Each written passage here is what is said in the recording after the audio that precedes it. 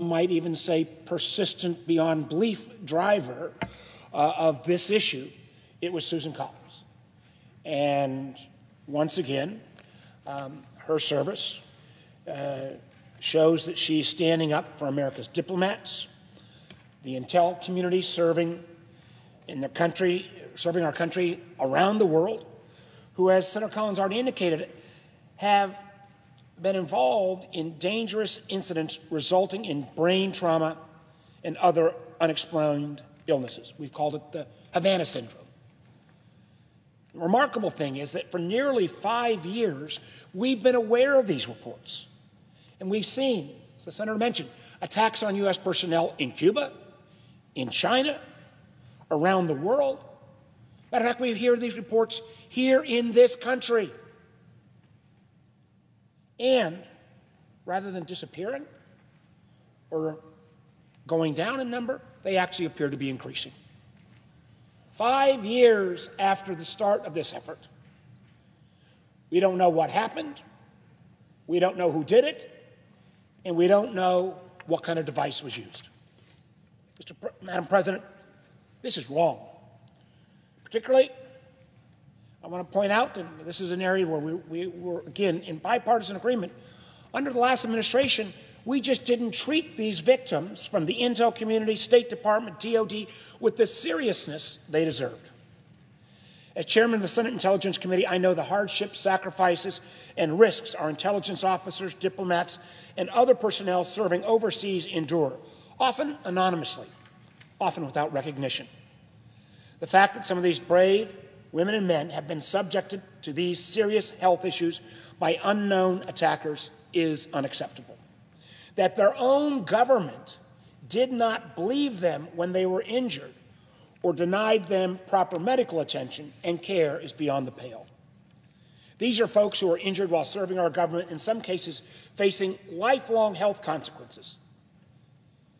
The result of that service, and for a while they just got blown off.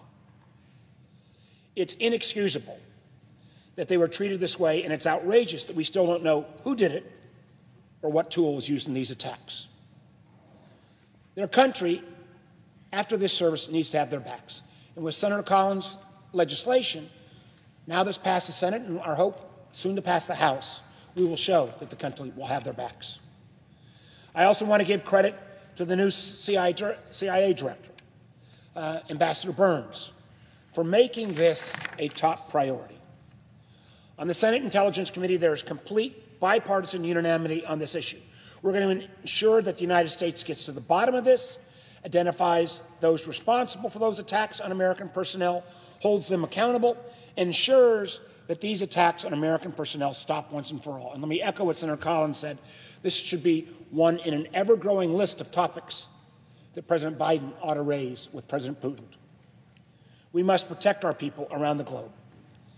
At the same time, it's more important than ever that the United States also provides those affected by these attacks with the medical and financial support they deserve. Again, that's why Senator Collins' legislation, the HAVANA Act, is so important. And let me echo again what Senator Collins said. My partner in this as well has been Vice Chairman Rubio and our good friend, Senator Shaheen.